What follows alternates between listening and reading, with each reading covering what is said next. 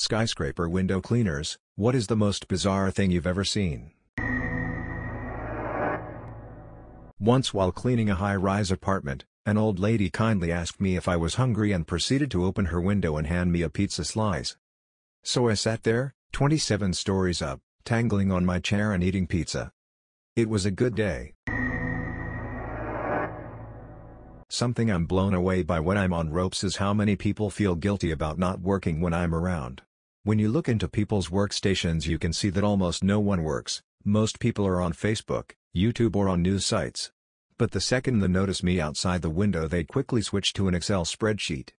Like they think I'm some kind of productivity spy about to rat them out to management. Keep cruising the internet people, don't mind me. And also, pointing to the window and saying you missed a spot, isn't funny. Duck you. I used to live in a high-rise condo. Sometimes the window cleaners go up the side of the building where my small bathroom window is. One Saturday morning after a crazy night out, I ended up needing to take a really spicy beer shit. So I opened up the window and sat down on my toilet, hungover, with my eyes closed thinking about where I went wrong in my life choices that lead me to this moment where death seemed like a reasonable alternative. Then I hear my window close. Apparently the window cleaner needed to close it to go up higher. Cue the slow ascent of their window elevator thing. They saw me destroying my toilet. We made eye contact and I gave him the universal nod of understanding.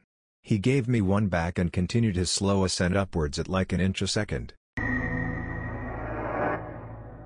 I've been a rope access window cleaner for a couple years and have seen my fair share of weirdness. A couple incidents that stick out are, a young couple having fun that invited me to join. An apartment in a ritzy building completely empty other than a table with several sheets of freshly printed, uncut $100 bills, a real-ass mummy sarcophagus. Been offered several joint hits and various adult beverages while hanging off the side of a building. Animals were always my favorite though. Cats and puppies lose their minds seeing you outside their window and will happily chase your mop and squeegee while you work. Always brightened the day. Not a skyscraper window washer but was a janitor who had to wash the windows in a 6-story building as part of my job, so I used a mix of ladders and rappelling down from the roof with a harness to clean the outside windows. One day I was washing the outside windows on the executive floor where all the bosses and higher-up employees had their offices. I was done with one window so I moved to the next window and looked in and saw the CEO of the company snorting something in his office with the door locked and the lights off. He looked up and saw me in the window and we made an uncomfortable eye contact for about 15 seconds, then I just pretended I saw nothing and kept washing the windows. Never spoke a word about it to him or anyone in the office, but the last day I worked there he gave me a farewell card with $200 in it and a free solar-powered portable phone charger that the company produced and sold.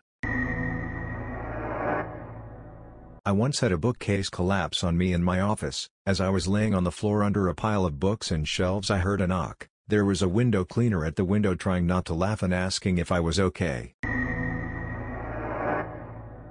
Friend was fresh out of the shower sitting at her computer desk naked when the window cleaners were at her place. She heard a noise so she turned around to see two men outside her 3rd-story window. So she screams and runs into the bathroom to hide. Later she calls the building management to complain and they tell her that a notice went out and she must not have seen it. Then building management decided to ask the window cleaning service to send those guys to her apartment to knock on the door and apologize to her. Hilariously awkward. I am not a window cleaner, but a paramedic. We got a call once to a suicidal window cleaner guy once. We could see what was going on as we approached. He was swinging around and doing tricks in between each wipe of the window. Like giant swinging leaps and who knows what else. The police had him come down and asked him what he was doing. And he said he just really loves his job. So we told him he needs to be safe and left him to go back to work. One time in college I answered a help wanted ad for a window cleaner. I thought it was going to be one of these high-rise jobs. Instead when I showed up the interview it was some methy-looking guy in a parking lot. I spent the day with him going from house to house cleaning people's windows. He told me to pretend I was his nephew and he kept introducing me to customers that way. Then when we were cleaning windows he kept telling me his fantasies of ducking the housewives. It was super weird. Plus, he chewed tobacco and while driving would spit the juice between his legs onto the floor of his ratty truck. Then at the end of the day he told me it was just an audition and tried not to pay me. One of the strangest days of my life.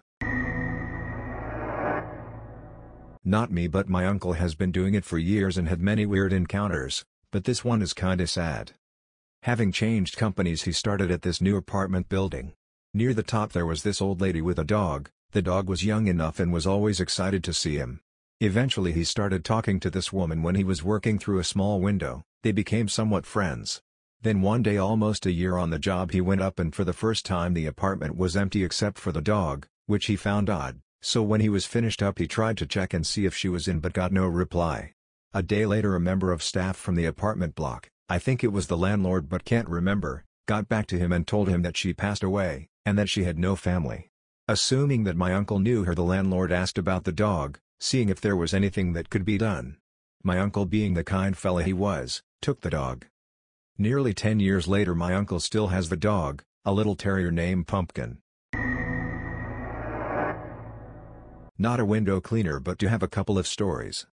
My parents were having the windows changed one day, and didn't warn me, so I went to bed nude. It was summer and British houses aren't designed for heat. Woke up the next morning to scaffolding being put up. Luckily my bed was hidden so they couldn't see me, but I had to hide in the corner of my bed and text my mom to get some clothes for me to wear. A guy I briefly dated told me the story of the time his parents forgot to tell him they were having the windows cleaned. His entire family went out for the day, so he decided to whack one out, nude, with his blinds open. Just as he's on the edge, he looks up and sees a very uncomfortable man at his window trying to clean it. I am not a window washer, but I have seen them outside of my son's hospital room, dressed as superheroes. My son was in the hospital, and after I spent the night there with him, I went home to shower and do a few things around the house and probably get a proper night's sleep. The next morning I was reading the newspaper and read an article about superhero window washers visiting a children's hospital in Pittsburgh. When I went back down to the hospital, I was planning to see if the hospital's administration had seen the article.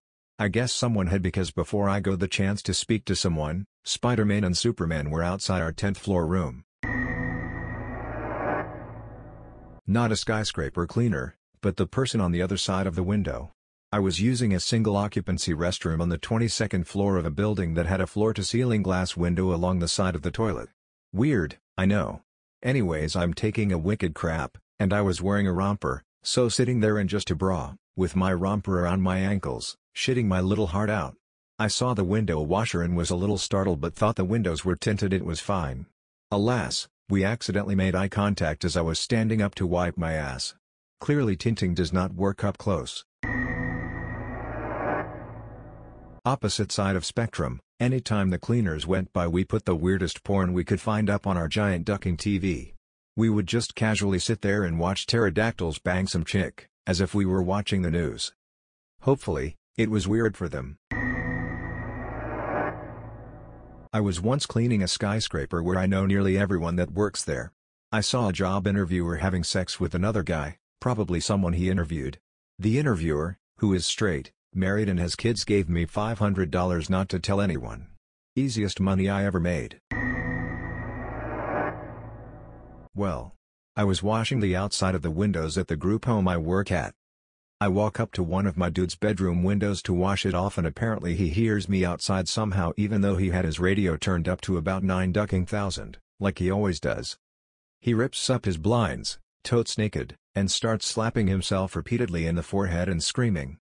This was pretty normal for him, but it's definitely the strangest thing I've ever seen so far in my life while washing a window.